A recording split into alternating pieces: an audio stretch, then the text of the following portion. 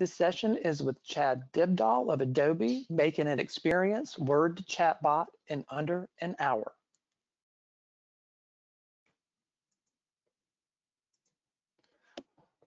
Learning Data Live is brought to you by Scriptorium, the content strategy experts.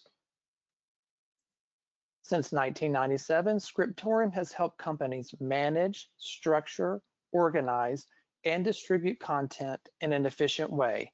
If you were trying to figure out how the data content model will best fit your content, or you need help configuring data tools, please contact us. We'd love to work with you.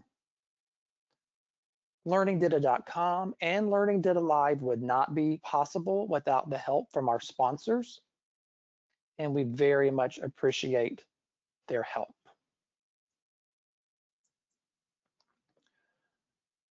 During the event, attendees are muted, but we still want to hear from you. If you would take a moment to locate the questions module and the GoToWebinar interface, type your questions and comments in there, and we will watch for those and share them with the presenter at the end of the session to get those questions answered. In addition, we will drop some links into the questions module. One is to a survey where we want to get your feedback on all the sessions. Please do fill those out because we want your feedback on how well this event is going. So I am going to hand it over to Chad. Chad, are you there? I certainly am, Alan. Good morning. Good morning to you as well. And let me hand over presenting ability to you so you can start showing your slides. Thank you. There you go.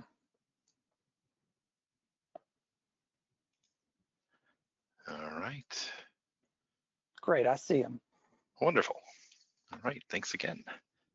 Sure. Yeah. Good morning, everyone. As Alan mentioned, my name is Chad Dybdahl. I'm a solutions consultant with Adobe Technical Communications. And what I want to talk about over the course of the next 45 minutes or so is, how can I take unstructured content in perhaps Microsoft Word format and really make that structured and get value out of it in a way that's simply not possible in an unstructured environment, right? So the example we'll look at today is going to be the idea of taking an unstructured Word document, importing that into a system that will transform it to data content, and we'll see some examples of that. And then finally, we'll be taking a look at how we can actually deliver this content in some new and interesting ways using what we call content as a service or a headless CMS use case. So with that in mind, let's forge ahead and we'll take a look at what we're going to be thinking about and what actually makes good food for chatbots. So many of you probably have interacted with chatbots in your daily life. If you have a support problem with your internet provider or something along those lines, you might have interacted with a chatbot. And really the idea being, I want to have a bite-sized kind of chunk that's going to be an answer for a question that my audience may be asking. So really, when we're thinking about small bite-sized chunks of information, we're thinking about structured content. And then we're also thinking about enriching that content with relevant keywords and taxonomies that are going to help me find the relevant content and surface that more easily for my audience, right? And that sounds a lot like DITA. And if you were attending the previous session, you learned about all the introductory information about DITA. And so what is it, right? Why do organizations use it? And this is maybe the next generation of how DITA content is going to be used in the enterprise, right? Taking content that I'm already creating to produce perhaps online help or a PDF-based manual, take that content and be able to repurpose it from that single source of truth into new and interesting applications, such as a chatbot, mobile apps, etc. So phase one, if I've got data content already, or maybe as we'll see, Word content that I want to go ahead and leverage in this way. Let's use that content, right? I might have a chunk of content that is a relevant answer to a question. It may not be the best user experience, but it might be phase one, where we want to go ahead and start. And for phase two, and looking to the future, we might want to take this content and because we are doing multi-channel delivery, tag different chunks of content for different deliverable types, including the chatbot, right? I might not want to display images in the context of a chatbot. There might be more detailed information in my user guide, for example. So I might want to be able to tailor the content based on the audience that I am, audience and by the way, delivery channel that I'm actually delivering the content to. So I might have some attributes or conditional processing that's going to determine what content goes to the chatbot versus what makes it into, for example, my user manual or online help. So what are we going to be looking at here today? I am from Adobe, so I'm going to be showing you our XML documentation for Adobe Experience Manager, and that's a full end-to-end DITA CCMS that we are going to be taking a look at in terms of importing the content. That's where all the content gets managed, and it's also what's serving the content to our chatbot in today's example. So we'll see by virtue of having content within this system, we'll be able to go ahead and surface that in a number of different ways, including via a chat application. And so that's what I'm talking about when I mention a headless CMS, right? Traditionally, a CMS might be used to deliver a website, right? Or to, and if you're doing DITA, it's going to be a PDF, and online help, etc., right? What we want to do is extend that concept to take this single source of truth, the content you're already creating, to generate those deliverables, and be able to query that information. I want to ask it a question. I want to grab the most relevant result, and I want to display that to my user as an answer. Right.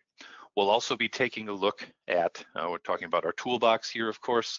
We'll take a look at how we're actually going to do that querying activity. How do I take input from a user, ask my repository, my single source of truth, a question, get a good answer back, and then ultimately display it to the user within that chat application.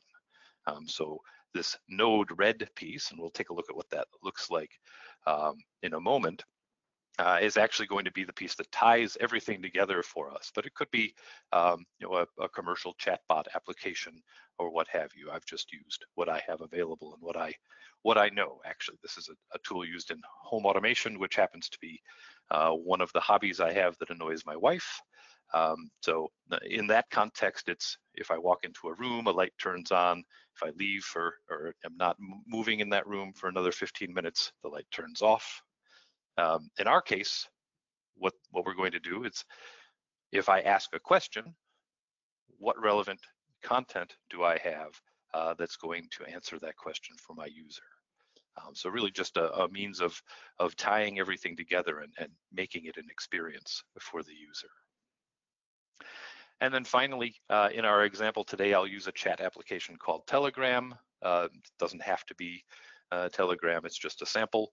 Again, using what I know, but we could use other chat applications such as WhatsApp, Facebook Messenger, Slack, and you can build your own custom apps to interact with this repository because we are using open APIs to serve this content. So what is this going to look like? So I mentioned we're going to start with an unstructured Microsoft Word document. It'll look a little bit like what we've got here on this slide. And that's going to have some perhaps frequently asked questions in it. You may have documents like this available to you already today in your organization. Pretty common use case to have frequently asked questions available. And each question then becomes an answer in the form of a DITA topic. So for how do I open an account, I might have some keywords that I want to incorporate there It's going to help enhance my search experience, and I'm going to have an answer. So how do I open an account? Well, existing customers can do that online, right? New customers can open an account by stopping into the local branch because we want to see your ID, for example, or whatever the case might be. So every question, every topic becomes an answer as well. So we're going to have these question and answer pairs in our single source of truth, in our DITA content, but it's not DITA yet, right? We're still in the Microsoft Word world. So what will we do? What will we do to get that into a structured environment where I'll be able to use it in this kind of headless or kind of chatbot application that we're discussing?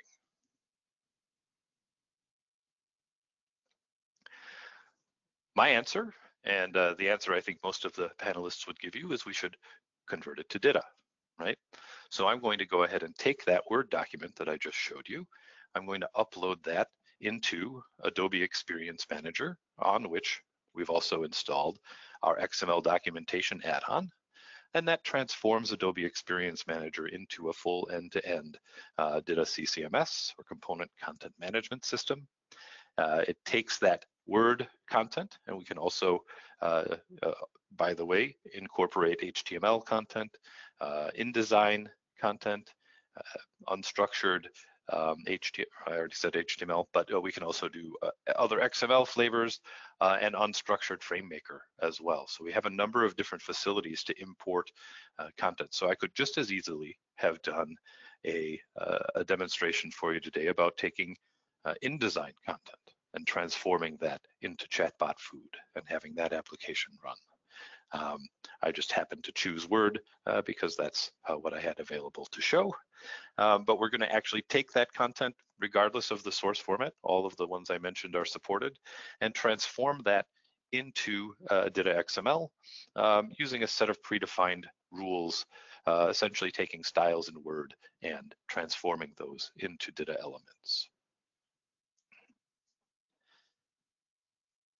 So the next step, we're going to have the DITA content now that we've migrated. So we've got a question, an answer, and a topic, all one thing, right? How do I reset my password? Here's how to reset your password, right? We have a procedure here that's going to allow you to go to the website, reset your password, etc. So how do I get those answers? Well, we're going to see that in just a moment by querying the repository, wiring it up in this application called Node-RED, as I mentioned, frequently used for home automation. This might look a little confusing. There's a lot of lines going all over the place here, but just to tell you and explain a little bit briefly about what's going to be happening here, we're going to take input from our, oops, apologies there, went a little clicky on you.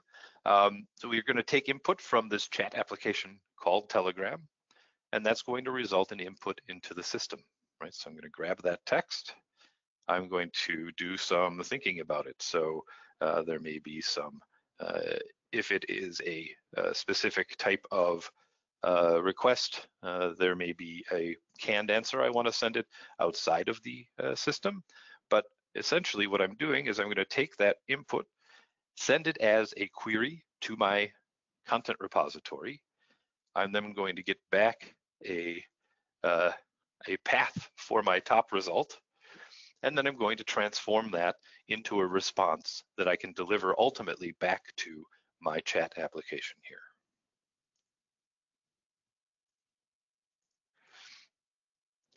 I think the next slide is maybe just a little bit more detail about that. And actually, I should have used this. It was larger. I apologize. So we're going to receive that question from the user, right? We're going to go look through, kind of rummage through everything in our content repository and find the best answer that matches the question that they've asked. And then we're going to transform that XML. So we're going to work natively on the DITA, transform that to a format that the Telegram, in this case, chat application, can consume and deliver that back as an answer to our user. And then finally, this is what the eventual experience is going to look like. So I may have forgotten my password. I'm going to ask about that, and we'll see here the different types of answers that the chatbot is able to provide. And apparently, we have a very forgetful user here who really wants to know how to open an account twice as much as they might normally need to. So that's sort of the general flow of what we'll take a look at over the course of the next 15-20 minutes. And at the end, we'll have a nice working chatbot. Maybe we'll teach it some new things along the way. But let's get out of our slideshow and into our Word document. And this looks a little bit different than the one I showed you the screenshot of previously. Now I've kind of updated the way I'm doing these things fairly recently. So you can see I do have a set of what I'm calling global frequently asked questions here.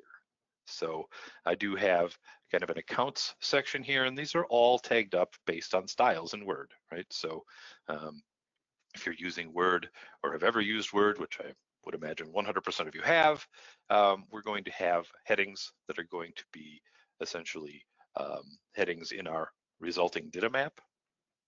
Every heading 2 is going to turn into a topic and therefore an answer to one of our questions. And I'm also going to have a number of other things. So for example, my orange text here, and I made it orange just for the sake of illustration, that's going to become a short description in my topic, for example, and so on. So not a huge document because I'm doing a live demonstration. I kept it small so that we don't have to wait for it to process, although it happens very quickly. But this is going to be our starting point for the content that we'll create as food for our chatbot. I'm just going to close that up. And what we're looking at now is actually Adobe Experience Manager, and we're going to be using some features enabled by our XML add-on for that, which again transforms this platform into an end-to-end data CCMS, including obviously content import, content authoring and creation using a web-based XML editor that we'll see briefly in a moment. Be able to go ahead and publish that to multiple channels, including being able to host it as food for the chatbot application we're going to take a look at here in just a moment. So within AEM, I have this Word files. You can see I've got folders here, but I have this Word files folder into which I am just going to drag my global FAQs Word document. I took that from my other screen.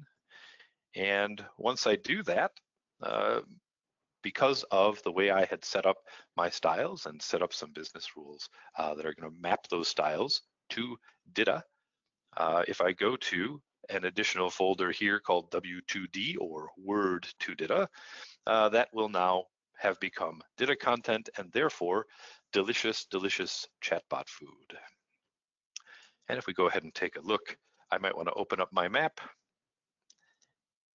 And I can see I do have two kind of categories of content here in this case, one about accounts, one about kind of standard interactions. So this is what my bot will say when I say hello to it, for example. And you can see I might want to see what it looks like to open an account. So I have opening an account. I have an additional search title here, which is going to help me answer a question, right? Opening an account is an unlikely question, so we want to make sure we have alternates in there. That can be done via search title and keywords, for example, to really enrich the search results. And so we can go ahead and really take this content and have it become food for our chatbot very easily. So really, just to recap, and that was pretty quick, but we've taken unstructured content, we've uploaded that unstructured content into a special watched folder here within my CCMS. It's transformed that content very rapidly to DITA compliant content that I can now use as food for my chatbot. Now I did cheat a little bit So this particular upload, I'm not going to use that. I have it already existing here in this chatbot folder in my repository. So I do have a special location where I keep this stuff. But you can see we do have the same types of content here. How do I reset my password? What is my loan payoff amount? And so forth. Let's just go take one more look at that, at my global FAQs. And you can see this particular map only has the normal FAQs, the account-based ones, but the topics are still there, so we can go ahead and query against them. And you might also notice this one's set up a little bit differently, right?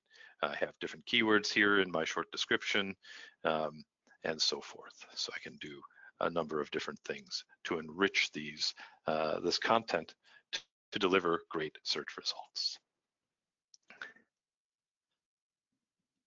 So talking here a little bit about the next piece in the tool chain, right? This is that flow that we looked at a little bit earlier, and it's going to do what we were talking about, right? It's going to take the input, do a bunch of stuff to it, and ultimately send some content out here to our Telegram application. And we'll be able to see those inquiries coming in here in my right panel in real time while I do that. So let's talk about, we'll ask it, how do I open an account and see what happens. So I'll bring up my chat application there.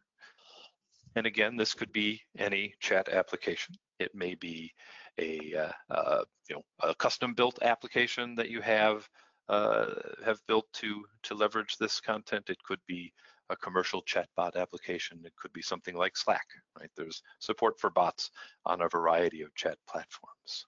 But for now, let's be friendly. Let's just say hello. And we can see here in real time that I am getting, first of all, it's capturing the input that I'm sending it. There's a whole bunch of other things here that it's not showing, but it's showing essentially input and output. And you can see here, I've been greeted by my chatbot. It's introducing itself as Hal, and it's an automated chatbot and wants to know how it can help. And maybe I forgot my password. Hal very helpfully goes ahead, searches the repository, and finds some information for me about how I can reset my password. And you can see that happens very quickly. What I'm doing here is actually transforming that XML content living in the repository and actually transforming in this case to Markdown, which the chat application can use. So what happens if we want to add maybe some steps to this, right? Perhaps we're introducing two-factor authentication, for example, and we want to go ahead and document what that looks like. So let's go back to our account, and I'm going to go to our "How do I reset my password" topic, and here, for example, perhaps I want to no longer answer the security questions, or maybe let's add an additional step. So I'm just going to add a new step and say,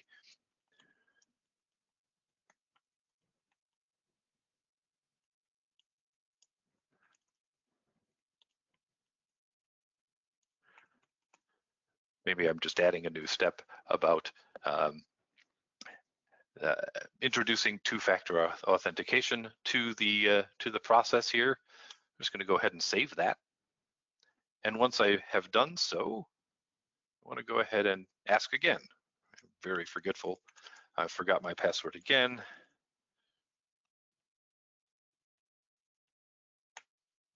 And now I have some more information here, right? So in real time, I'm updating this content and being able to push that out to my audience if that's what I desire, right? Oftentimes we would want to see an approval process before this content actually goes live, but that would make for a fairly boring demonstration.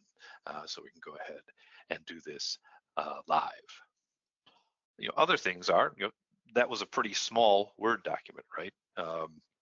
So I might want to know, what is a certificate of deposit? Well, this is a a chatbot that doesn't know anything about that yet, right? So perhaps we want to go ahead and very quickly create a new answer. So let's ask, or go ahead and create a quick topic. We'll make it a concept topic.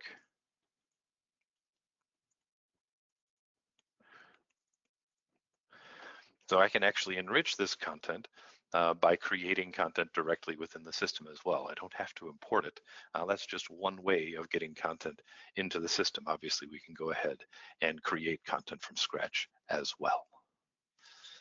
So perhaps here,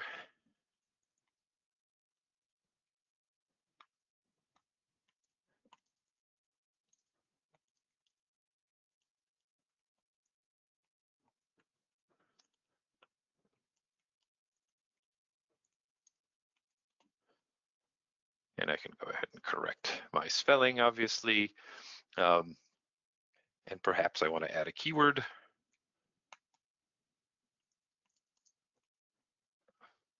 And let's save our new topic. And so now we've actually taught our chatbot something new. If we go back, let's bring up Node-RED so we can see what's happening live. We'll just clear that out.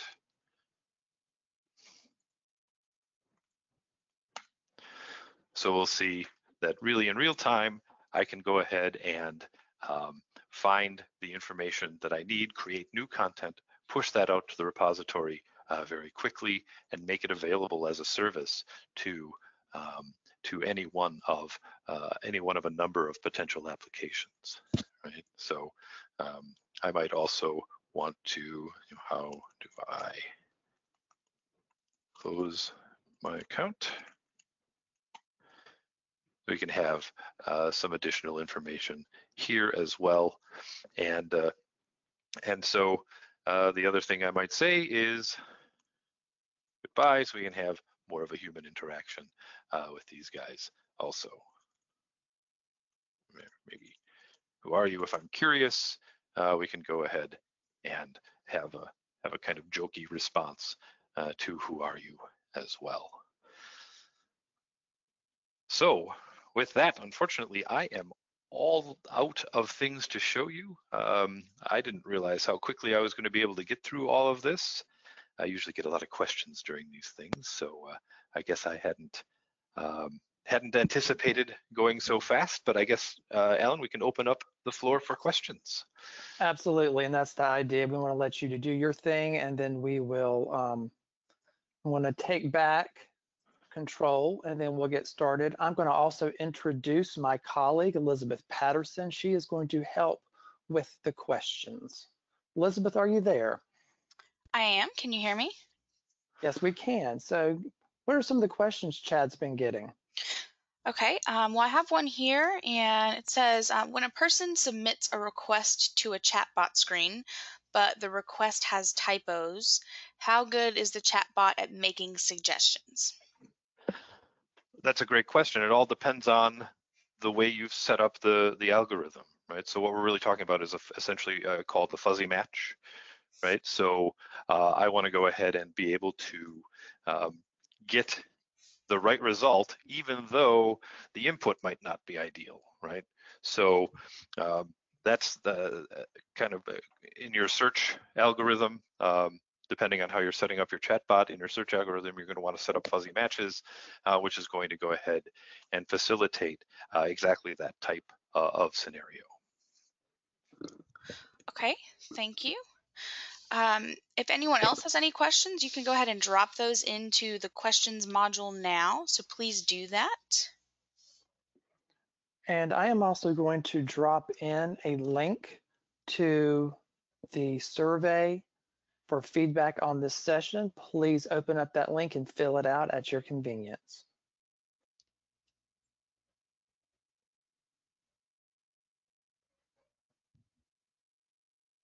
Any other questions? I am not seeing any other questions. Well, yep, they're coming through now real quickly. It usually does. Okay, the next one. Are there specific chat bots that work best with Ditto? So there's a wide range of commercially available chatbots. I'm not really in a position to make recommendations on those. None of them are Adobe products. But generally speaking, if you want to use Dida natively, there would be certainly a way to do that. Otherwise, what you might do is transform your Dida to something like JSON, and really any chatbot would be able to consume that. Okay, great. Another question, what Dida OT transformation is used to convert Word to Dida? That is a plugin from the excellent Dida for Publishers project. I believe the transform is called, oddly enough, Word to Dida. Okay, great. Here's another one. With chatbots, it looks like you have to build the decision tree, but how can you automate this over thousands of topics? So I didn't really build out a decision tree. It was more of a way to automate essentially the querying of the search index within the repository. So that's generally the way it would work. And you're talking about then things like natural language processing and things along those lines to really automate the retrieval of this content based on the input you're getting. Thank you. Are specializations being supported in Word to Dida?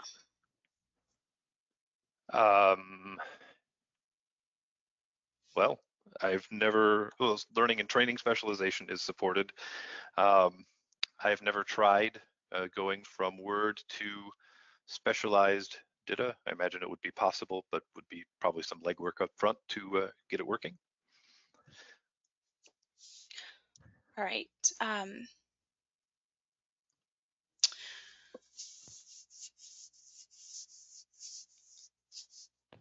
In regard to cost of tools, I would recommend that you run through our calculator. We have an XML calculator on our website that will help you figure out your cost savings. That could then pay for tools. We're getting questions about tool costs, and I want to avoid those because that's a very subjective thing, and it's very unfair to you to provide a quotation on the fly, if you will. Yeah, So, I'm not going to do that, but if you are interested, please do feel free to reach out. I'm very easy to get a hold of. Yes, and we just posted a link to our email, experts@learningdida.com. You can send questions there, and we can forward things to Chad as well, and he can point you to the right people in regard to tool costs, because and I speak for all vendors, it's very difficult for people to give on-the-fly quotations in these kinds of settings.